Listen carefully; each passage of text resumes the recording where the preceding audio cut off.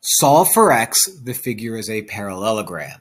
All right, what do we have? We have two angles that are adjacent to each other.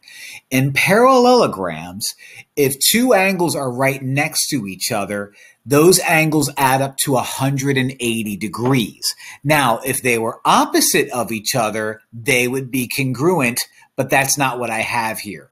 What I have is two angles that are next to each other, so they add up to 180. So 80 plus 11x minus 10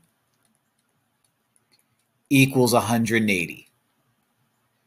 Combine like terms, so 80 minus 100 minus 10 is 70. So 70 plus 11x equals 180.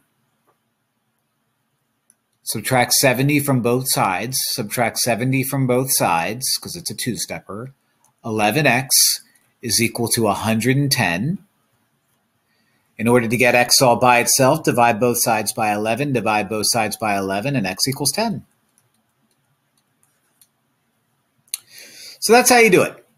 Okay, make sure in this case you set them up equal to 180, not set them equal to each other. Very easy to make that mistake. We didn't make it, so we got it right.